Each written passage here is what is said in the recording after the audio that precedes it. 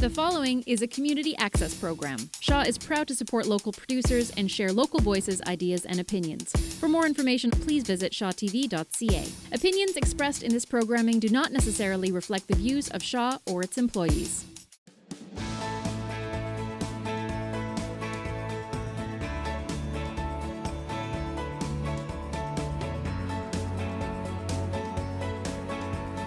And hello there. We are shooting Card Reads by Annie right here live, well, not really live, but sort of, on location at All That Is. And we're going to have the owner of the store, Yvonne Pinette, speaking here with us shortly about some rocks and some crystals.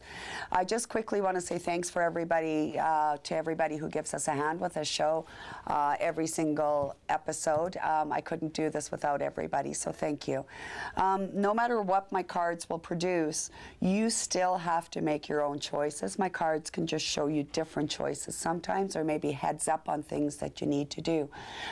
But you do still have to make all your own decisions. Okay, so hello Yvonne, you're here to talk to us today about some rocks and things.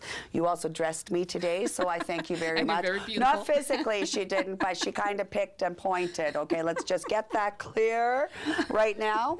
But I do thank you. Every single week you give me a beautiful wardrobe to wear. So. Thank you. So I'm going to talk a little bit about crystals. Crystals are my favorite. I love the crystals and rocks, I think, ever since I was a child. I brought a little bit of my gravel pit. I don't call it a collection anymore. It is now my gravel pit because I have lots of rocks. I love the energy of stones.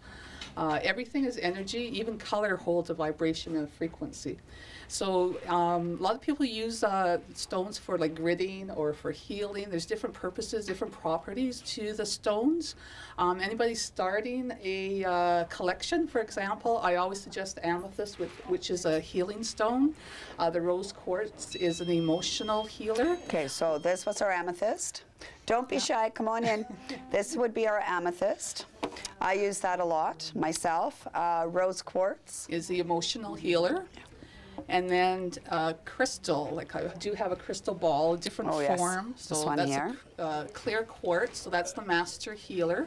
Anybody start a collection, I also suggest a selenite. Selenite is self-cleansing, and it also clears the negative energies from other stones. So you can put the selenite in the center and all your other stones around it, and it helps clear the energy. Another way to clean stones is also, some people put them out on the moonlight or bury them in the ground, let Mother Earth clean them. Or for those of us who do Reiki, charge them with Reiki. Yeah, and in Reiki, people use them for balancing your energy meridians or your chakras. So that's where the colors come in, like down this line here. So you have one for each chakra. Okay. So right now I have a red jasper for the root chakra, a carnelian for the sacral chakra. The citrine is for the solar plexus. One of my favorite stones. The rose quartz, of course, for the heart chakra. Lapis lazuli for the throat chakra, amethyst for the third eye, and a selenite for the crown. Nice. So with working with Reiki, using them in Reiki, it's like setting a grid on your body and just kind of threading and balancing your chakras. Okay. So something like this, for instance, would you just use that then for decoration, or? You can use it for decoration. I love it when the kids come into the store because right away they're just attracted to the stones. And I just love the look on their face when they pick them up, and they can actually feel the energy, feel like a vibration or a throb, and then that's where we come into play, like depending what form you like it in. Like there's the rock cage, that's our favorite, is a rock cage necklace. This here? Yeah, it's just like a little spring. And you just spread it, and you can change your stones. So you can change those on a weekly or a monthly basis, depending on how you feel. Whatever you're attracted to. I always tell people when they come to the store, look at what stone you're attracted to, and then read the paper. And it's like bang on. That's nice. I'll have to try that. You know, I lived in Souris, Manitoba for a while and had permission to go to their agate pit whenever Oliver and I wanted. And you can ask Bruce, but I think I brought home about 40 pounds of little wee rocks, petrified wood, quartz, like tons of it. So I understand the rock pit part. I really do. But yeah, now I'll be quiet and let you continue. Oh, I thought that was it. No. No, you're not done. So the gemstones can come in different forms. Like these are tumbled stones. Like some of these are raw, like selenite. It's in the raw form. So is the amethyst. That's also in the raw form. Okay, so what about this rock? That's Himalayan salt. Okay, and what's that good for? That is good for cleaning the negative energy in the air, balances the positive ions with negative ions. So it's good Nice. for electromagnetic smog, like from your cell phones, like, you know, the frequency of radiation in the air. That's what helps clean the air. Yeah, and if we look at my pooch right now, the air must He's be just pretty vegged. clean because he's just kind of Just vegged crashed. out. Yeah, yeah, he's just such a good dog today. So no, by all means. So what are these here? I just put a little collection of the colors. Some people are attracted to them because of the color or the formation. Sometimes you might get a lucky one that's the shapes of four-leaf clover or a heart. So people just go through them and they just pull which ones they're attracted to. Nice. This is nice. Yep, that's a turquoise, so it's a mixture between howlite and turquoise. Nice. And what's this one? That is a brand new stone I just got. It's a praenite. Praenite.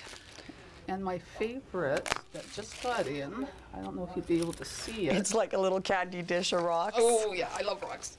If you can maybe show that one on the camera, if you turn it a certain way, it's just like looking at night in the stars. It just kind of Oh yeah, sparkles. you can see it. I don't know if Yeah. you can catch that or not, but I can. It's very cool, actually. It's just like looking up at It the sky shimmers. at night. Yeah. At the stars. So what do you suggest then? Like people put this under their pillow or they just carry it with them like this or Yeah, there's different whatever you wanna properties to all the stones. Everyone's related to a chakra. So for example, like if somebody's having trouble sleeping, amethyst is a good one, or rose quartz underneath the pillow to help somebody sleep.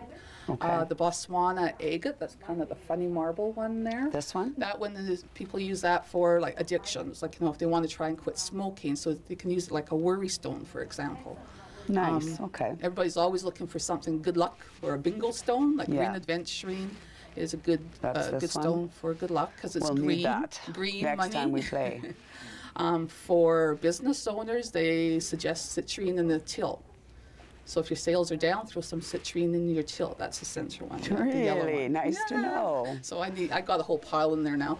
I have one in my purse. Let it grow, let it grow, let it grow. No, it doesn't work that way. Yeah, a lot of it's setting your intention, like when you're working with stones and gridding. I used to have problems with insomnia. So a friend of mine does grid work with crystals in Kenora when I lived in Kenora. And she told me put a rose quartz in each corner of your room with a hematite under your bed and just close your eyes and imagine this light going to each corner and crisscrossing underneath your bed. And I'm there, yeah, right, you know, this is all that woo-woo stuff. But I did it. She also gave me an affirmation that I said it every night, and I still say it to this day because it worked. Nice. I am loved and protected. It's now safe for me to relax and sleep. And within 2 weeks, I was off meds. So, so here I am awesome. today, Okay. spreading the word. Excellent. Yeah.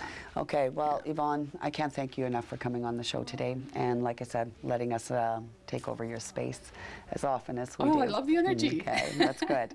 Okay, we're going to take a quick break here, and then we're going to get Kay Marie on the phone, okay? So we will be back with you here shortly. Thanks again, Yvonne.